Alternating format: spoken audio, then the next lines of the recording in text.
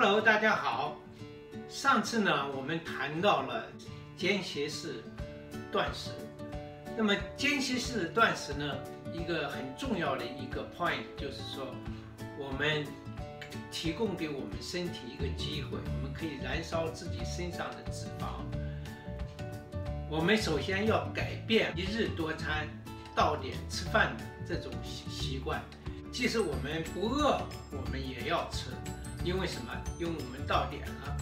这种饮食观念首先我们要改变。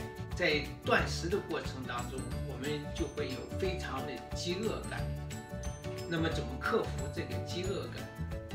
我觉得有这样几个方面我们需要做。首先呢，我们应该克服恐惧感，因为实行这个间歇式饮食，我们害怕营养不够或者会出现低血糖的情况。那么我个人又是糖尿病，所以特别害怕夜的出问题，会不会今天夜的过不去，所以说就给自己一个 excuse， 然后就去吃东西。实际上我们饥饿的时候，我们身体它会就是要开始调动我们自身的机制来吃我们自己的脂肪。过一会儿你就会发现你的饥饿感就没有那么严重，这就证明实际上你的身体已经在启动吃你自己的脂肪。第二点就是说，我们在实行间歇式断食的过程当中，需要家庭成员配合一起互相监督。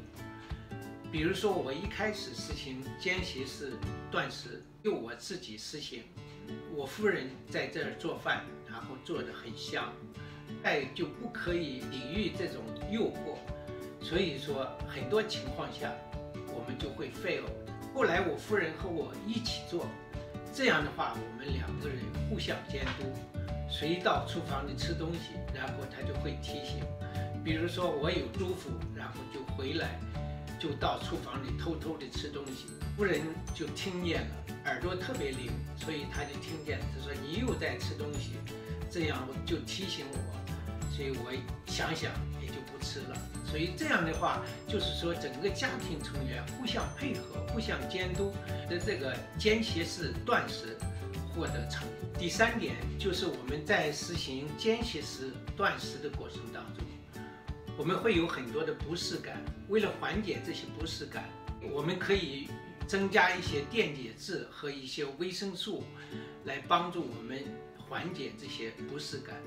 那么我们可以用水，白水，然后加一些 apple cider vinegar， 然后加一些 lemon， 加一些盐，这样会提供一些电解质、维生素 C 和矿物质，一些 all nature 的多维的维他命，然后加进去，这样会保证我们身体有比较舒适的感觉，可以缓解那些不适感。